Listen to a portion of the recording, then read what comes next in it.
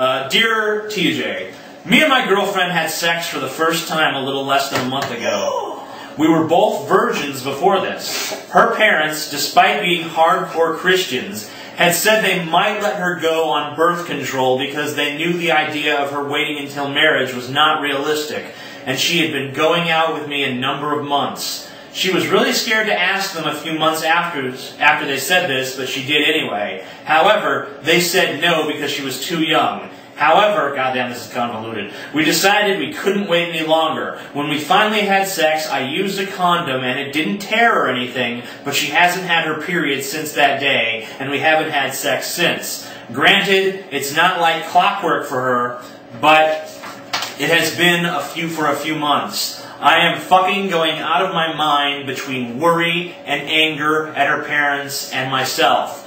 Do I have anything to worry about? What should I do? Figures I get punished for trying to be a good guy my whole fucking life. There is no God. Luke. Now, I have a very simple solution for this guy of worry. Go to the store.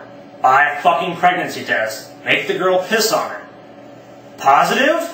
Oh shit, what do I do now? Not positive? Hey, life is fine. Okay, you used a condom. There was no tears in the condom, which I don't know why you inspected your cum Latin tube after you did it, but I guess you were that worried. So yeah, I mean, I just don't know why you'd be worried about it. I mean, 2 months, but I don't know, man. Actually, I do know why I'd be worried, because this is the first time, but fuck, you're fucked, dude, I don't know. Well, I mean, get a pregnancy test, man. I mean, they got this product out there on the market. That's what it's for. I mean, they're not just pregnancy tests that you're like supposed to look at and wish you could have. I mean, they are obtainable. You can go to a drugstore and buy one. And while you're on the subject, why does she need her parents' permission to get birth control pills? I mean, Planned Parenthood, dude, they don't have that permission. She can get them. You can get them. If you've got money, you can get fucking birth control pills. Should they? I believe they give them to you, too. Yeah, I mean, maybe some conservative-ass drugstore would turn you down, but if you look around, you'll find one that'll give you one. And then if you go to, there's medical clinics with Planned Parenthood stuff, they'll give them to you. So, I mean, there's no excuse for her not having birth control, and there's no excuse for you not getting a pregnancy test. I mean, what are you, stupid, man? Come on. I mean, and if you're wearing a condom, how can you get her pregnant? It's pretty much impossible. There's almost no way it can happen, okay? And if she does turn out to be pregnant, you need to start accusing the bitch of sleeping with someone else. Because that seems most likely to me in that scenario. Because, I mean, condoms do fail every once in a while, but the odds of it are so infinitesimal that it's really not even worth worrying about, okay? A lot of times, and also, I mean, she might just be lying to you, too, to get you closer to her. I mean, there's plenty of things that can be going on here. But you haven't even taken the first step towards confirming whether or not she's pregnant or not. So, I mean, I can't have much sympathy for you when you're too stupid to even just go out there and take the proper freaking measures to decide what the problem is or whether or not there's a problem at all. Talk to your bitch, man. Communication. Communication! That's really his problem is. I think his problem is communication. He doesn't talk to her. I mean, he might think he does, but I mean, when you have something this convoluted and you have this much worry over this shit, bitch is playing the guy. Yeah, I think you're right. Anyways, let's just... Dear TJ, I consider myself a fairly intelligent individual, which surprisingly is a character trait most women don't appear to be interested in. Most of them seem to desire an intellectually devoid, pretty boy bastard who shops at Hollister and drinks organic soda water. I know I shouldn't sell out my beliefs, but my balls are fucking blue. What should I do? Cheers, Jordan. Well, first of all, Jordan, what beliefs are you talking about? Isn't it your belief that you should get some ass? Yeah. I mean, doesn't that belief kind of supersede other beliefs? I mean, what is more important? The hot, stupid, big-breasted girl knowing your crazy beliefs, or you having sex with the big-breasted girl? I mean, you don't need to constantly be an intellectual in front of everyone. It's okay to be stupid to get some ass every now and then. I mean, you still know you're smart, and they're too stupid to understand what the hell you're talking about anyway, so why are you bothering trying to impress them with your genius? That's just my take. It's a common thing on most guys. They think that they have to, if they're not themselves, then it's wrong trying to get asked. Because it's total misconception. Generally, what the problem is that one, you're not being confident and assertive enough in yourself when you're trying to hit on these girls, or you're too focused on an introspective way where you're thinking, oh, they're so stupid, oh, this and that, and you're already writing this, letter, and you're saying, oh, I can't stop, my balls are blue.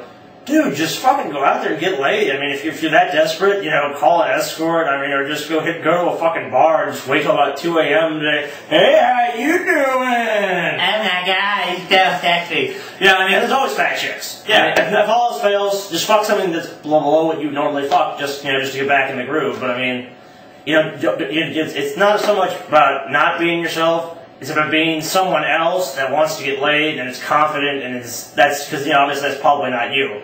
But you have to pretend that you are in order to get laid. So, with that convoluted advice, good sir, go out into the world and spread your seed.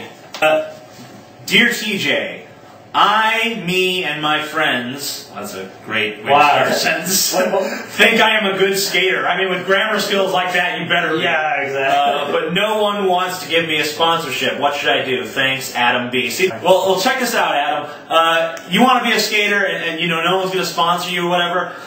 You go promote yourself, man. I mean, go get a video camera, film yourself doing some skater tricks and all that nonsense, and start putting them on YouTube and start drawing people to them. I mean, just do everything in your power to get yourself out there. I guarantee you that if a lot of people see you skating and you're really as good as you say you are, you're really worthy of sponsorship, someone's going to jump on the sponsorship bandwagon, So, just start doing that. Because, I mean, no one's just going to sponsor you like, hey, look how good I am. I can promise you I'm good.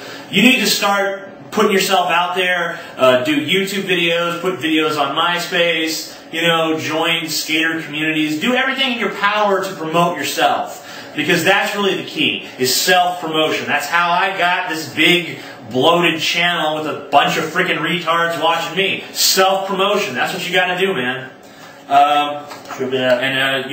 You better fucking make it as a skater, dude, because with these grammar skills... you got much to fall back on, right? You're not going to become a famous author of anthropology or something. Yeah, you're no astrophysicist positions in your future, I'm sorry to say. Dear TJ, I am a 20-year-old male and I am considered about... I don't know what does considered about mean? I am considered about my female friend Angela. Concerned. Oh, I'm a genius.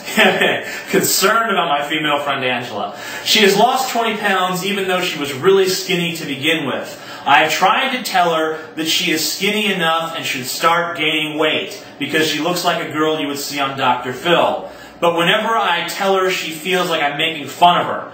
How do I tell her she is too skinny and should start to gain weight or check into rehab without making her feel attacked? Well, you can't really do it, man. You got to attack her. I mean, start calling her shit like Skeletor or Bony or whatever, Start telling her she looks disgusting and you can see her ribs and it's just nasty and she looks unhealthy. And the guy is probably revolted by her. I mean, you got to make her feel bad about her current body type. I mean, that's how... The reason that she did this in the first place was because she probably felt like she was fat, okay? So you got to make her feel like she's too damn skinny. You gotta be like, oh. You gotta look at her and be like, girl, can you put more clothes on? Because, I mean, your bones and your arms are just really off-putting, Because, I mean, no, you just look like a skeleton with a thin layer of flesh just, barely stretched on it. I can see your veins. You're grossing me out. And she might not want to be your friend anymore, but if you instill enough insecurity in her, she'll gain the weight back.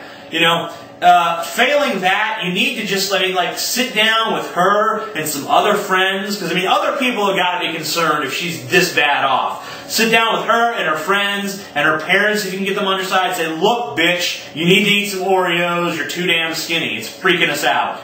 That's we call a good old-fashioned intervention, I don't understand these people that I basically refer to them as American Ethiopians because they don't eat even though they can. It's just ridiculous. And they say it's a mental health issue, and it probably is. So what most likely I think needs to be done is you probably need an authority figure in her life, someone that she respects, to really talk to her and say, this is wrong. You're wasting away. This is stupid. You have problems. You need help. Yeah, you need to find someone. Her parents should be doing something first of all. You need to find someone, who's going to talk to her if she's